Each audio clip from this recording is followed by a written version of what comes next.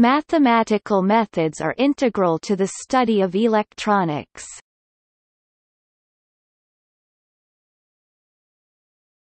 Topic: Mathematics in electronics.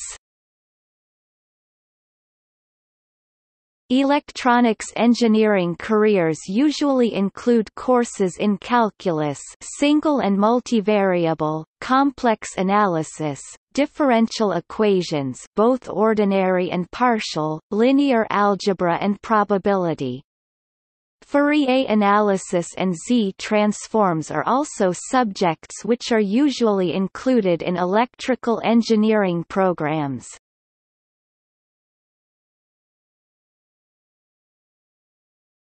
Topic: Basic applications. A number of electrical laws apply to all electrical networks.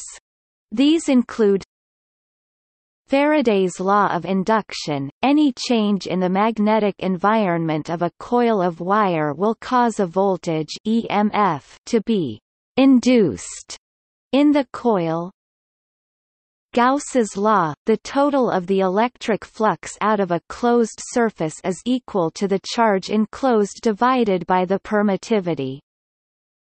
Kirchhoff's current law, the sum of all currents entering a node is equal to the sum of all currents leaving the node, or the sum of total current at a junction is zero. Kirchhoff's voltage law, the directed sum of the electrical potential differences around a circuit must be zero. Ohm's law, the voltage across a resistor is the product of its resistance and the current flowing through it. At constant temperature. Norton's theorem, any two-terminal collection of voltage sources and resistors is electrically equivalent to an ideal current source in parallel with a single resistor.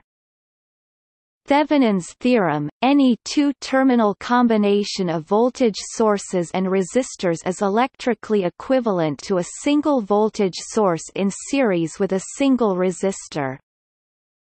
Millman's theorem, the voltage on the ends of branches in parallel is equal to the sum of the currents flowing in every branch divided by the total equivalent conductance.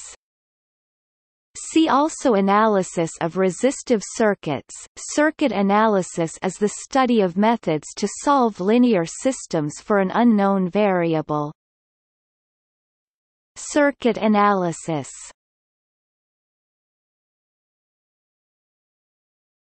Topic: Components.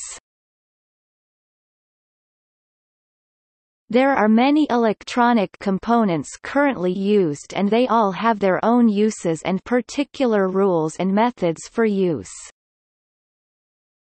Electronic components.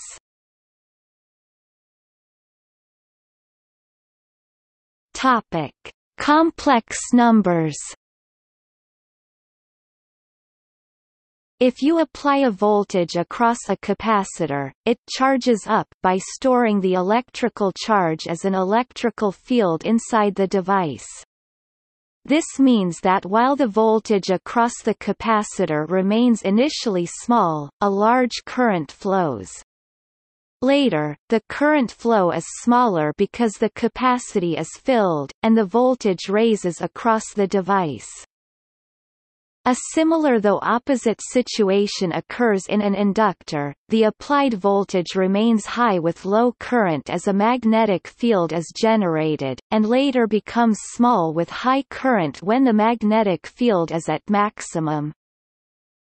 The voltage and current of these two types of devices are therefore out of phase, they do not rise and fall together as simple resistor networks do. The mathematical model that matches this situation is that of complex numbers, using an imaginary component to describe the stored energy.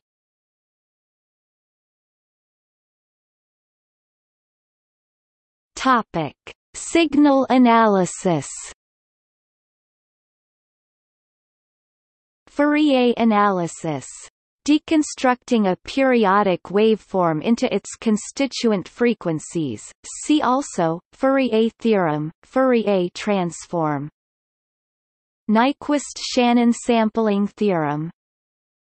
Information theory sets fundamental limits on how information can be transmitted or processed by any system.